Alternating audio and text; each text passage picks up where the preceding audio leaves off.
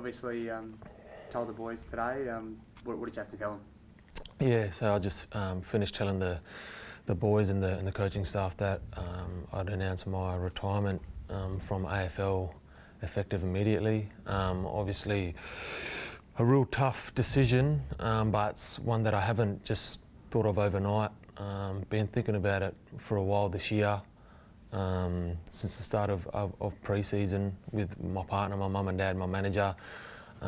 Just came into the season struggling a fair bit with motivation, passion for the game, also enjoyment and that drive, which was unusual because usually, you know, I love coming to training every day, but that was something I was really struggling with. So I spoke to Pikey about it during the pre-season, and also Emma Barr, and we were just working on a few things throughout the year to try and get that love and passion back, but it just become harder and harder. And then obviously with the injuries that I've had the last couple of years have also played a big part as well. You know, your body just doesn't feel the same after every injury, even if it's just a little 1 or 2 weeker. It becomes harder and harder, and your body just doesn't feel the same. You also, I believe, in the last few weeks, obviously suffered from a little bit of vertigo. Talk us through how that's affected you as well. Yeah, so there's been a few things that have happened this year, throughout the year, which have made it even harder whilst going through that struggle of motivation. And one of it's the last few weeks just started to get some vertigo symptoms, which I noticed leading up to the Richmond game, even the West Coast game, just being really dizzy out of nowhere, driving to the club. And then it started to affect me in training a little bit, and it just increased. And got to the point where after the Richmond game I couldn't really remember much of the game, and our flush run a couple of days after that back in Adelaide, I couldn't get through the run, just really dizzy and lightheaded. So obviously seeing the doc straight away, health was my first priority, and had a lot of scans done and blood tests also. And just started to see a few specialists and a neurophysiotherapist as well, which is going to be ongoing, so I can just get back to feeling my 100% self, and you know, just getting back to feeling normal again, which is one of my main priorities at the moment. And I guess obviously you'd like to just do that away from the pressures of the AFL world. Yeah, obviously being an AFL player, that's got to be your main priority. As hard as that sounds, you know, it's a brutal game. You've got to come to the club every day, 100% focus, 100% commitment. And obviously going through these things this year, it was hard for me to do that. I'd come to the club some days, I'd be driving here, and it was to the point where I'd pull over to the side and I'd just start getting so anxious, like I just didn't want to come to the club. I'd almost want to turn around and go back home. It got to that point, you know, and yeah, on top of all the other things, it's just come to this point now. I mean, obviously you've been working pretty closely with the club. How have they been in helping you, I guess? Yeah, club's been really good from the moment I walked in here in 2015. All my teammates being great. Obviously I've had a fair bit to do with the physios the last few years with the 2 surgeries I've had and my injuries. They've been great. The doc this year, worked a lot with him with my duct injuries at the start of the year, and also my health the last you know, probably month. They've all been great, and obviously the coach Don Pike, formed a pretty good relationship with him throughout the few years, and obviously my teammates. They've been great with me ever since moving here from Sydney.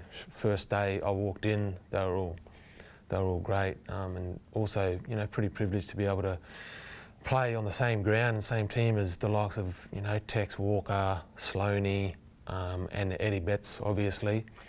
It's been a great few years. I presume you're probably pretty proud of what you've actually been able to achieve in the system, I guess. Yeah, it's something I haven't really thought much of until the last few months, when I had in my head that I was going to, you know, I really wanted to retire. I started to think about a few things. You know, my partner would say, you know, make sure you be proud of yourself, my mum and dad.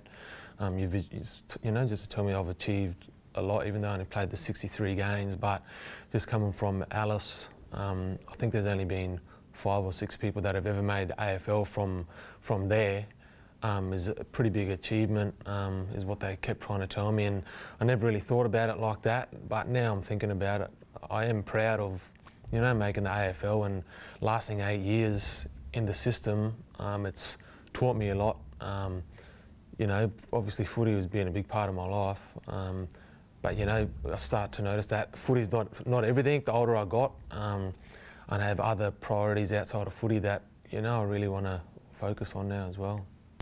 Is there anyone you want to thank in particular? Yeah, obviously, first of all, I'd like to thank the Greater Western Sydney Giants for drafting me.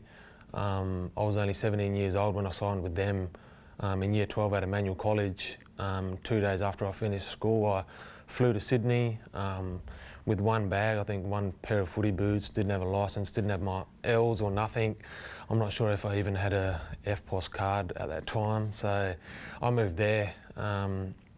And yeah, obviously thank Kevin Sheedy and Mark Williams, Choco, my first 2 coaches, for believing in me. They just played me. I was lucky enough to play 18 and games in my first season, 19 in my second. Even if I had a bad game, they just seen something in me that I didn't even see in myself, and they played me.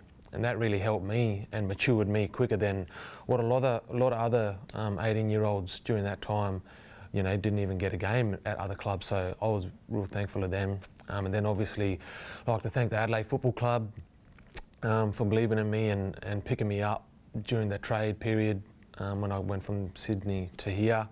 Don Pike and everyone else that was involved in that at the time, and obviously all the coaches, all the physios, all the training staff, the doctors, and obviously my teammates that I've had since I've been here, who I've touched on just before, have been great.